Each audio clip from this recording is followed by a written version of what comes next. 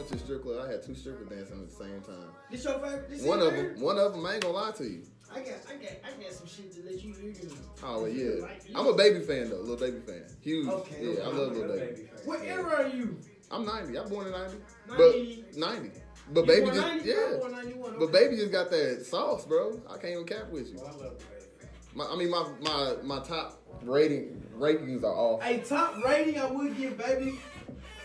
My rankings off though. But Drake is my number 1, then Big Sean and Fabulous. That's my top 3. I like 3 Stacks. 3 Stacks is He definitely in my top 10.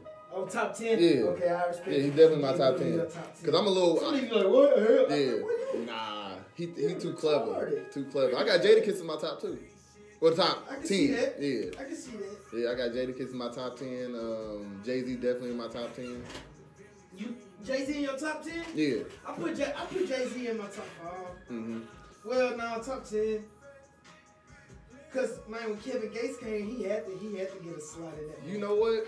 I've tried to be a Kevin Gates fan. I just can't listen to his voice too much. I get over it.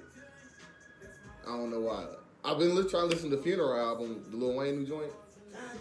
That's slow ass. It's decent. Man, It's no. Hey, what's Mahogany Dance for it? No ceilings.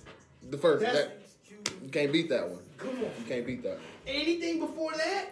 Come on, you can't beat none of that. That Wayne was dropping. Yeah. Drop 3, drop 1, drop 2. I didn't learn about the drought because I'm from Decatur, Illinois, and so you know back then technology wasn't what it Y'all was. just a little bit behind. Yeah, so I was in Champaign, I Illinois. was behind on those ceilings though.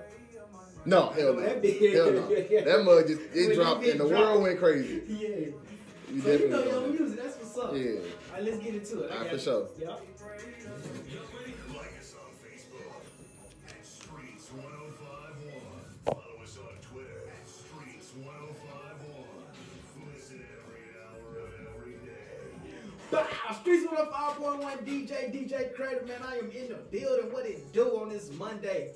Hey, I got a special guest, and I was reading about him. Man, this man, motherfucker need to fuck around and run for Congress. Hey man, I'm on the way. I'm on the way.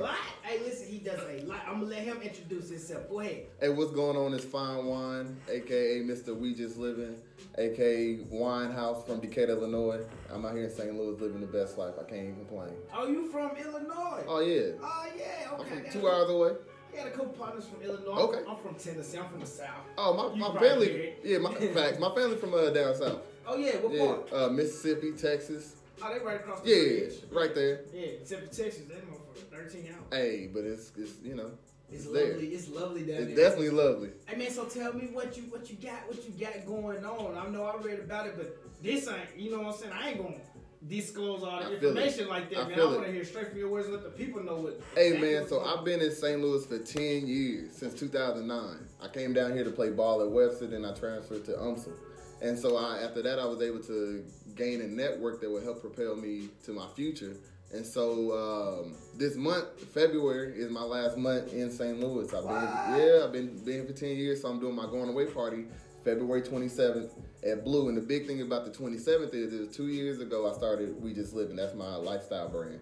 But before that, 227 had a bigger meaning because I came from a dorm room where I met 3 other guys, came from 227, and we all decided we wanted to start a brotherhood and build this network and this lifestyle. And so when, you know, it's a fellowship. So 227 is bigger than just a date. So it's bigger than just a date? Bigger than just a date. So I'm going to take you back a little off subject. All right, that's cool with me. You say you played ball. Yes, sir. What ball? Basketball. But I played football in college. I mean, high school. I could have went to any college in America. To play football? And Hawaii. To play football? To play football. I was a slot. What position? Slot. What's that on your wrist? Oh, you know, I'm a noob. You know, I didn't. Beta New, Fall 15. Trey Club. I didn't do the Greek. Okay. Take you back to the sports. I did play sports at Murray State. Okay. I played football. Got you. What position? Let me guess. Okay, you already said running back. I was gonna put you on defense because you look like you might want to hit. Yeah, DB. And a little safety here. Okay, so I played strong safety. I was a kicker. Oh, this is my shit. I played kicker and I played punter sometimes. So I never got off the field. I couldn't. Hey, it was just like they needed it, and I played soccer back in my day. Now, see, when I first got to college, they tried to put me at D tackle. You know what? That was my first position in JFL. Then I went to tight end. You played at AFL too? JFL. Oh, man. JFL, Junior Football League. This man. Look. Man, you know, in Decatur, you got to kind of do everything, you know, because it's not everybody's family, and it's only 88,000. But once you start doing one thing, you start doing others. Like I'm a musician as well. 88,000? You mean like that's it? Like That's the it. whole, I mean, it might be decreasing now because everybody, since networking and technology is, you know, grown, everybody's dispersed. So we started going to like Indiana, St. Louis, Texas, Atlanta. Just all over the world, we started seeing new things. So let me just ask you this: I know on your Instagram and on your actual website, it did say more than just a brand. Yes, sir. It is a lifestyle. Yeah. Are you thinking about at any point in time taking that back to where it all started for you in Illinois? You know what? Or because I know you said you got to move. Yeah, You yeah. got to go further down south. Yes, sir. Well, I'm actually going to Phoenix first. Well, you going to Phoenix? Yes, okay, sir. okay. So are you gonna transition that and take it back up there? What you Yeah, gonna do? so that's the biggest thing. I feel like I'm about to be 30 this year, right? Okay. And so now you got to start doing different things. So for me, I feel like I've given St. Louis everything I possibly can. And St. Louis giving me everything that whatever you put in, you're going to get out. You gonna get out. And so now I feel like I'm at a different stage where I'm able to give back to Decatur. Because now I'm going back, I'm smarter. I know different networks, different people, and how to make things work. And so now I can give back in a different way. So now, you know, most people are like, oh, well, you got to do this for St. Louis, do this. And I get that. You still got to give back to certain, but I can't give as much for St. Louis as I can for Man, Decatur. my hobby's still gonna be here, you know. Oh, exactly. So I'm gonna, you know, come back, do I feel events. you, Yeah, come back, do events. Yeah. But I gotta actually I gotta get Decatur more progressive. So that's my biggest thing. I got the same thing too when I left the M. Everybody was like, "Oh, what are you gonna do for Memphis?" I'm Yeah. like, well, damn, let me get on my feet first. I'm gonna come back. Shit, I'm definitely you gonna come like back. Cause it's a lot of like when people be like, "Oh, you're so amazing. Nobody's like you." I can go back to my city and it's 1,000 people just like me, musicians, For athletes, for sure. and we all do the same thing. We just have a place. We don't have a place where we can have an outlet, and so you have to have enough confidence to get up out your position. So that's why I'm taking the leap on leap year to go to Phoenix. I heard that. Yeah. Streetz 105.1 DJ Credit. Hey, I'm gonna go to a couple commercials. Man, we gonna drop a couple little hot bangers and we gonna come right back. You feel me? So stay tuned in, locked in, loaded. Do not turn that down, but turn that volume up. You hear me? Hey, but check this out, man. I got. Hey, it's FineWine from WeJustLivin. FineWine. Hey, Hey. hashtag it. You feel me? Something you do. And what was your Instagram again? Wasn't it FineWine at FineWine227. 227? I seen that. Yes, I told you sir. that 227 Hey, important. hey, shout that out again. Tell them your Hey, Instagram. FineWine227 or WeJustLivin 227. It's a lifestyle. It's a lifestyle. So let's get more into the. It's a lifestyle. Yes, sir. That was the first thing I seen. That was the first thing I seen Yeah. when I got on. You know, man, where it came from when I graduated college in 2016. I had a media production company at the time. Uh-huh. And I wasn't getting as much support as I thought I should because, you know, you do all these things for other people. And then once you're doing this for other people, it's just like you would expect something in return, reciprocation, right? Uh-huh. And I wasn't getting anything. I wasn't getting no shares. I wasn't getting no likes. I wasn't doing it. So I just went through a depression. So in my depression, you know, when you go through depression, you drink, shit. Sometimes my only food I could eat was sleep. Okay. You feel me? But then one day I woke up, I'm like, man, I can't be doing this. My mom and I helped paying my rent. I got to figure this out. So I just walked outside and walked back in. I'm like, you know what?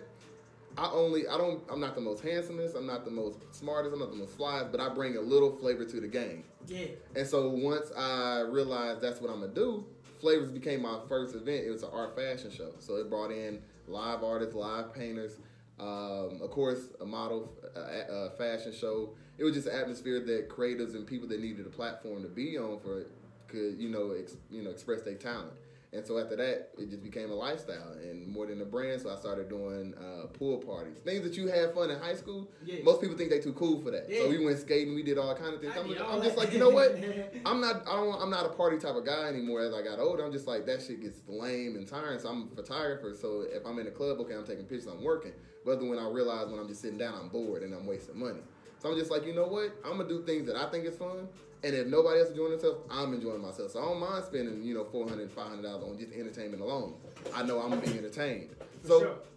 After I got out that depression, got a different job to help me with some more financial freedom, everything just started flowing. So basically, it's a compilation of everything that you have built inside yourself, and you basically just putting it out there for the people, man. So I have a curriculum for my students. I'm a life coach, if you want to say. Ages 16 to 24. So I created a curriculum, this We Just Livin curriculum that encompasses. Every 4 seconds we find out something new. He's a photographer, he's a life coach, man. It's a lifestyle, man. It's you know, lifestyle. and being from Decatur, like I said, you have to do everything. So being a musician, I played in church, so I played a lot of instruments. So when you say being from Decatur, you have to do everything. Is that because of the low population numbers? I mean, you can just cover more ground, like helping everybody in the city. Like That's you to go definitely back to Decatur, you'll be able to be the head honcho. If I go now, because I have, since I've been in St. Louis, I've got to see certain things. Yeah, straight. You know, and being in Decatur, you don't see certain things, you just do certain things. So then when you go out, it's like, okay, well, this is what I'm really good at. Because I went to LA. Quick story. Me and my boy, we graduated college. We drove out to LA 27 hours. We said we was going to be performing on the street. Because, we had a band. We released the album. So I'm like, okay, we're going to do that content. Didn't do none of that content. So I realized, okay, I don't want to just be a musician that's just playing. I'm going to go get my camera and go, around LA and shoot, just take pictures and do videography. And that's where, that's where I got it from. I was just like, this is what I'm going to do. But I'm working on my album, though, right now, by the way. It's dropping at the end of the month. It's called Forever Notice, Volume 1. So how has all of this made you into who you are today? I feel unstoppable. Only I can stop myself. Just like Ghost said. You feeling? Because once I realized when I ain't have nobody, even, I ain't going to say that's shade and everybody know it. But when I realized I didn't have nobody, I'm just like, it's just me, and who gonna tell me no? Who gonna beat?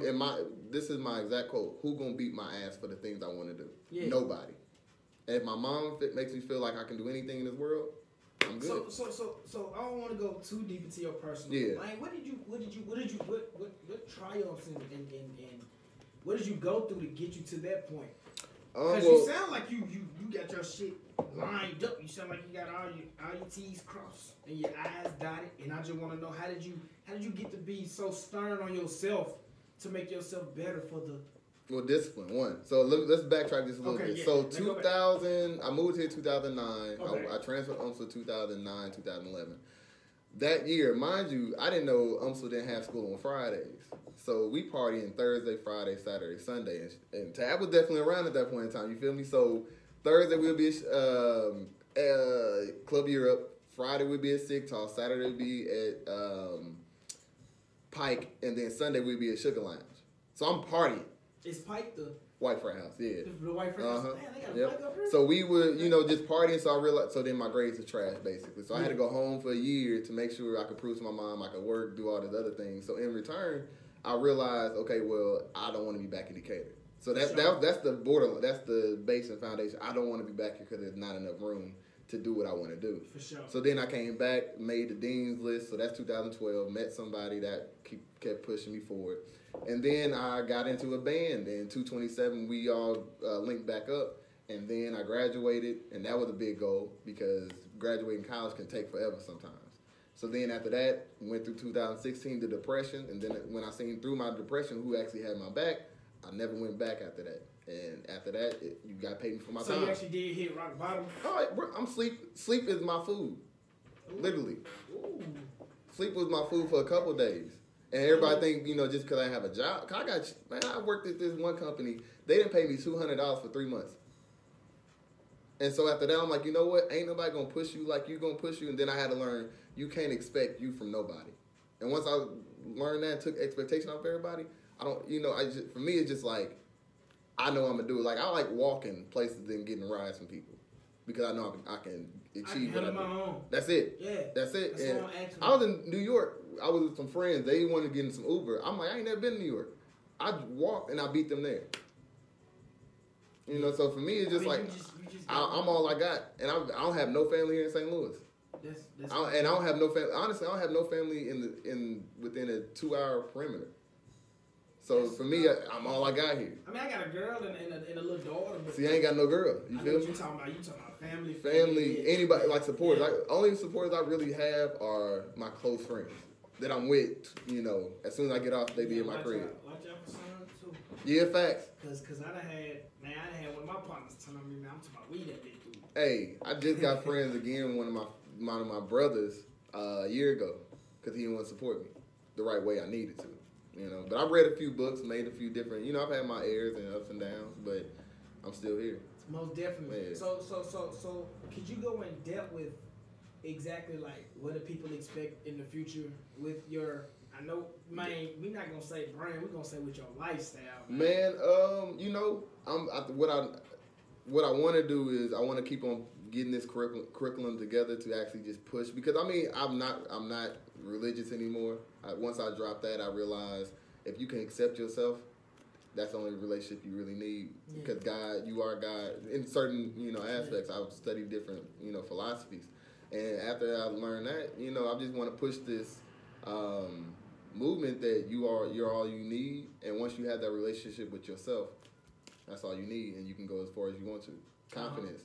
Most definitely.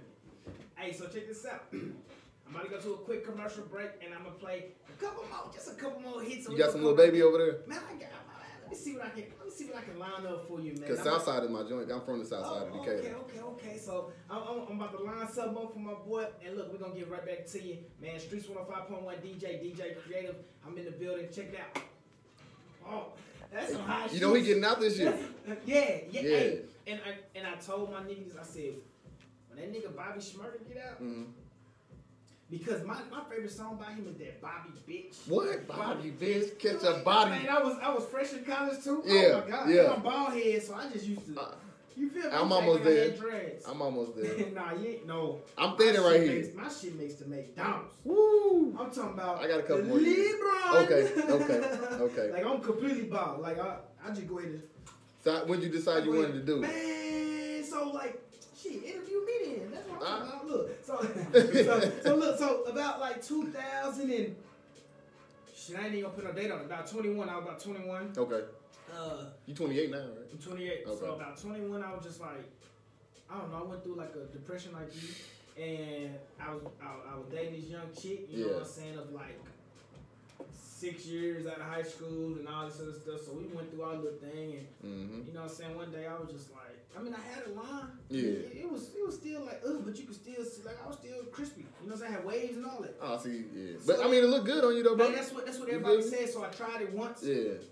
I got discouraged. I was like, I'm never gonna do this shit again. See, I'm scared. My head shape might be. Then I met this other chick. Yeah. Like my sophomore year, and she was like, man, that shit look good on you. Just rubbing on my head, hey. Yeah. And then my baby mom's. Yeah. You know, her thing was only like light skinned Chris Brown looking until she met a, you know what I'm saying, a real the baby nigga, you know what I'm saying? I was the baby. I love my chocolate, you feel me? Hey, I love chocolate women. So when she met me, she was like, man, this nigga's so like her whole family, everybody was like, so I just decided to keep it, man. Yeah. I decided to go bald like a while ago though, like.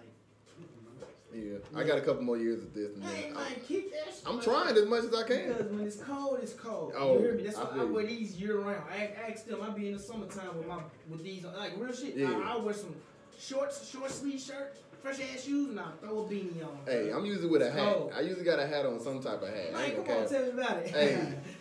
Hey, so check this out. So one more thing before. You know what I'm saying? We about to head about it. I know you got a busy day. I ain't gonna hold you too much longer. We gotta do this again. So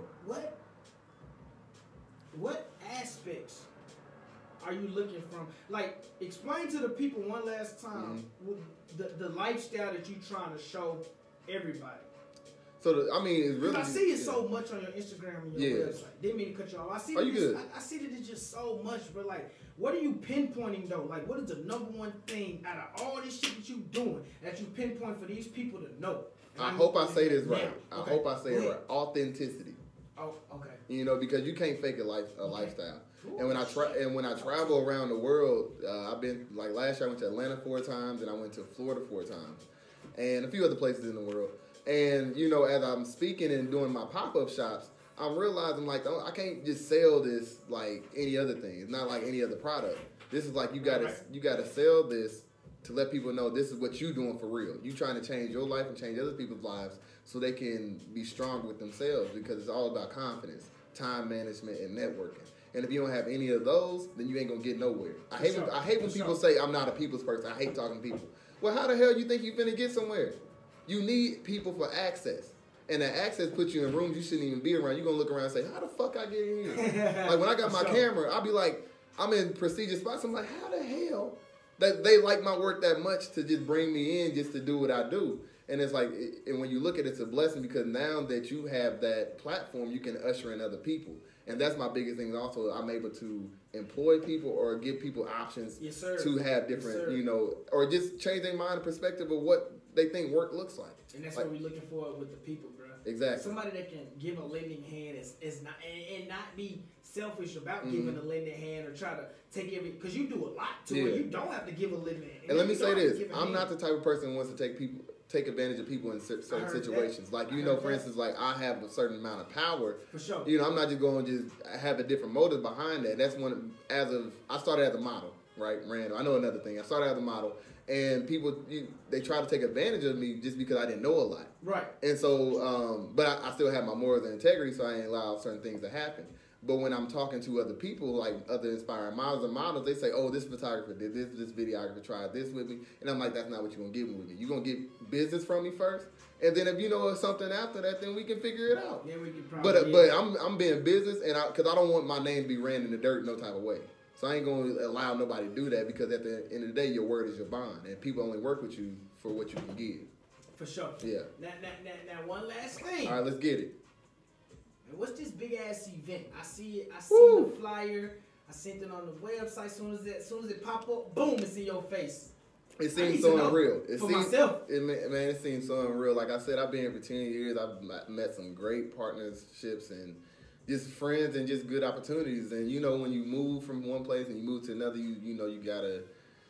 It takes a lot. And so it's my going away party on the 27th at Blue. It's called Leveled Up. And if you see on the flyer, the Leveled Up is digital because it's a time. And after Kobe passed away, I'm like, it's not. The time is now.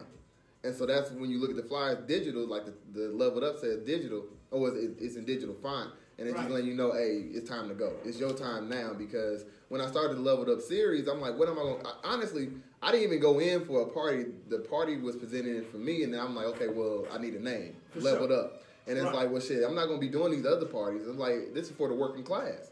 So when I'm bringing them in, I'm like, okay, well, hey, this is for the people who actually really put the work in. They want to, you know, get leveled up and do more things for the community themselves. And so Leveled Up came, and so, hey, I'm traveling, I'm making moves, and you can do the same thing, so we all got to level up together.